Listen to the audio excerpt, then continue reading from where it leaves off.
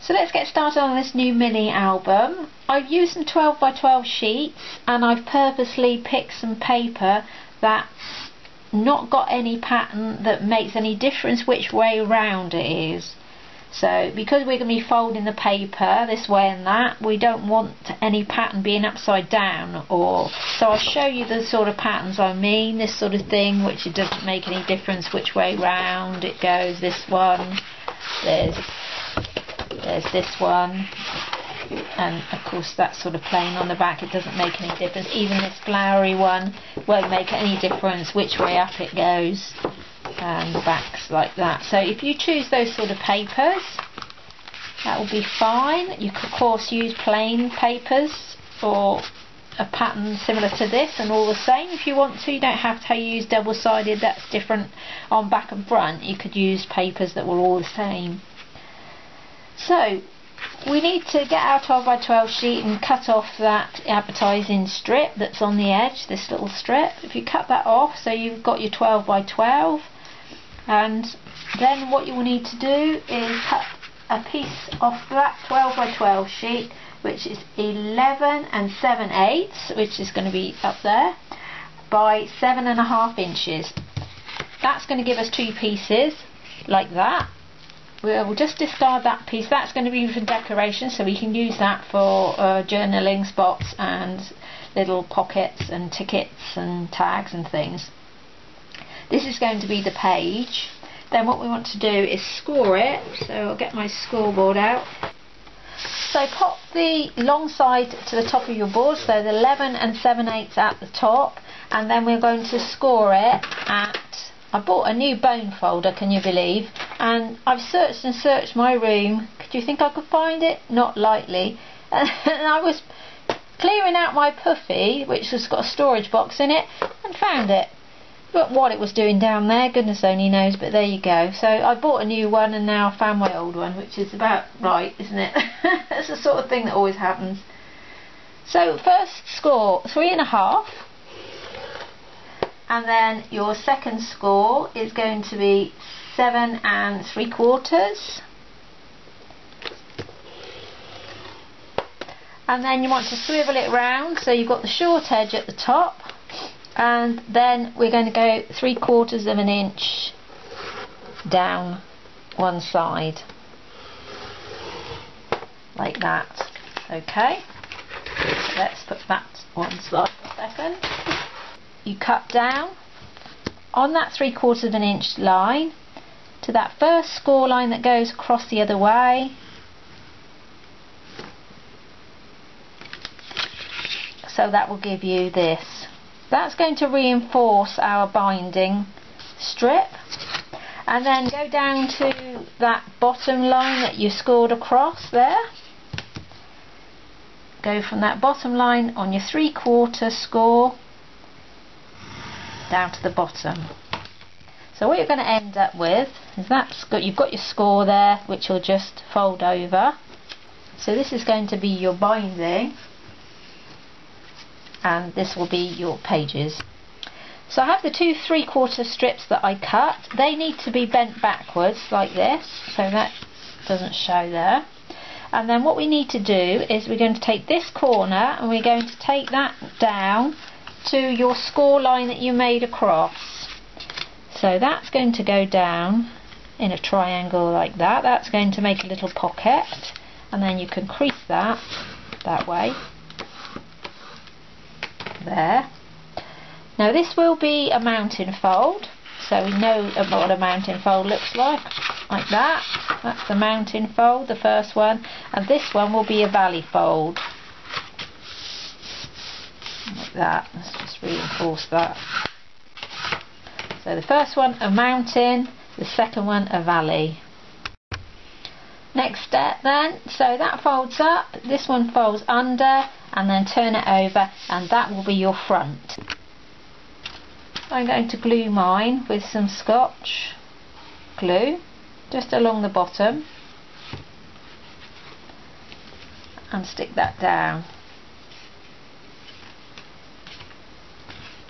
I do use Scotch glue quite a lot, it's my favourite, as you'll know if you watch the videos. And then what we want to do also is to stick this binding strip down. So if you've got a little bit that you think might need trimming off, you can do that. Mine, I think, needs a tiny bit of trimming off. Have a look, pop it down and then have a look and see what you think before you actually stick it. If you want to just trim it slightly, then do so. Will only be a tiny bit. There you go. That's it. But let's glue the shortest one down first so we don't have a very big gap.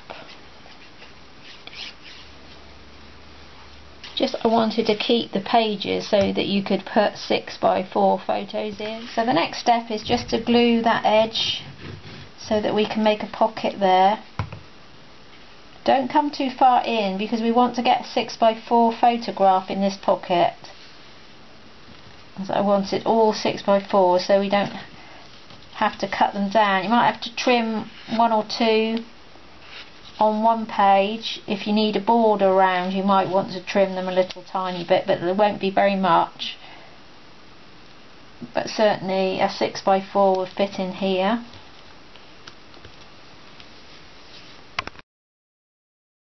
So some of these strips that I've got left over from my 12x12 sheets, I decided I'll make some more pages because I don't have a lot of this paper and I need some paper for the cover as well. And although this is going to be a small album, I thought I'd make some more with these. So what we need to do is cut these down to 4 1/4 width-wise. So once you cut that width down to 4 1/4, you can score it with the long side at the top, score it at 3/4 of an inch and then 7.5 inches.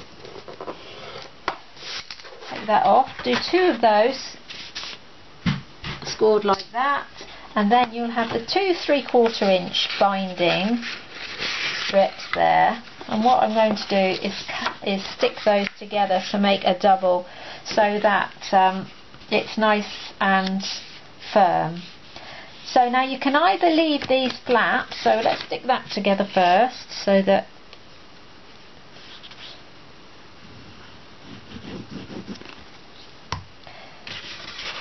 that's done. Because I didn't just want a single piece of paper for the binding because I don't think it'll be strong enough. It doesn't, I like it to be nice and firm. Put that stuck down. Then it's up to you what you do then. You can fold that back so your pages will come out like this. You can make that into a pocket by just gluing here and here and then make that into a little pocket that you can put tags and things in if you want to, or you can just leave it folded over and then we can fold this one, either fold that one in that way or we can fold it out backwards as well. It's really up to you what you do. You can cut it off and make it shorter if you want to, so we could cut that down to there, that's another option, or again you could turn it over like we did the other one and then just pop your photo inside it rather than stick the photo in. So you have that option as well. So for this cover you need it 7 3/4 by 4 1/2, so 2 pieces of that, and then we're going to score it at that 3/4 of an inch on both sheets. That will give us our binding strip. 3/4 on both. And actually you could probably just go on the back as well and do it, so turn your card over and just so we're making a nice crease on there. Do it both sides on each. So if you're like me and you're a bit fussy about the measurements, I've made a strip for the binding so you know where the holes go. I've done this before on some of my other videos, so some of you might already know about it. I've made the strip the same as the binding, so it's 3/4 of an inch by 4 1/4, and I put pencil mark up the middle of it, which is 3/8 of an inch, and Then what I'm going to do is, I think I'll probably put it an inch in from each side. So if we just, might as well put it all the way across. If I just make it a pencil mark an inch in from each side, so I'll be left with this. And then I can get my Crop-A-Dile and pop, if I get rid of what's already in the hole, I can just pop my Crop-A-Dile in and centre the little mark in the hole, and then make your holes there.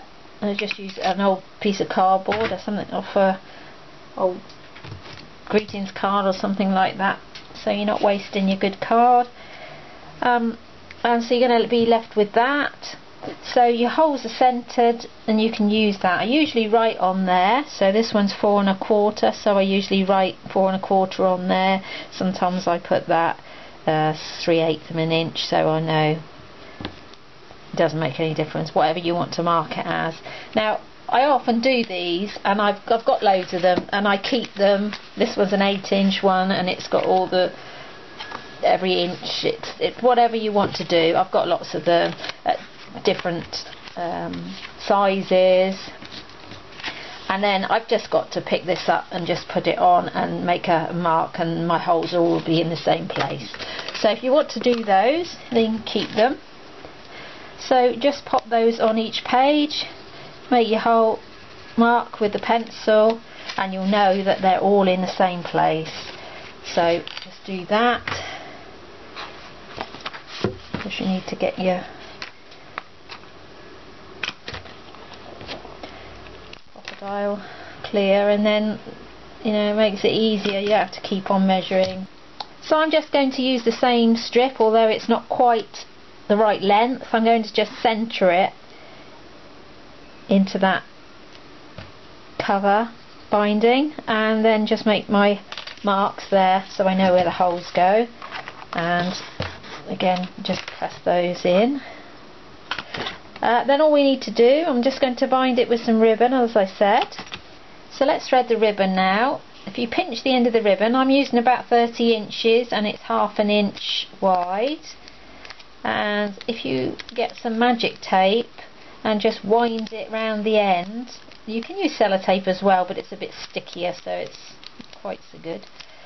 Just wind it in, make that quite tight on the end, and it'll be easier for you to thread through.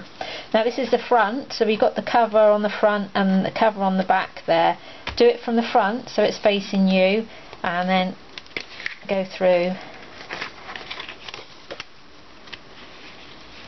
each page. We'll go through to the end. I haven't made that very narrow, that end, with that tape. It'd be easier if you can make it as narrow as you can. It's a little bit fat still. But anyway, you get the gist. Turn it over if you want to, then make it easier, and then go from the back cover towards the front. I'm sure most of you have already done these sort of things before, but for those who haven't, so we're just threading it right through. This is a nice, quick, easy way to bind your album. And just pull it all through. Pull the loop at the back if you want to adjust it so that you get your ribbon flat at the back. Just keep adjusting. Then just get your ends more or less the same width, or length I should say, not width. That was a silly thing to say, wasn't it? And then you can just tie a bow. If you want to do a double knot in there, you can. I'll strengthen it a little bit more and it won't come undone. And then we can just make a bow in there. Then of course all you need to do then is decorate your cover. You can use all your scraps of paper up for that. Whatever you like really, put whatever you like on it, embellish it with all sorts of things, put some tags in. There you go. I use 30 inches, you probably get away with less than that. That's quite a lot. I've cut a good, let me see, 4 inches, so 25 would probably be enough. Okay, so that's your album. Then if you want to just bend that cover over a little bit so you've got your crease reinforced, and then all your pages are in there. As I said, all you need to do is make some tags and tabs and some journaling spots, put your photos in, put some embellishments in, maybe some flowers and things, and then that's a nice quick album.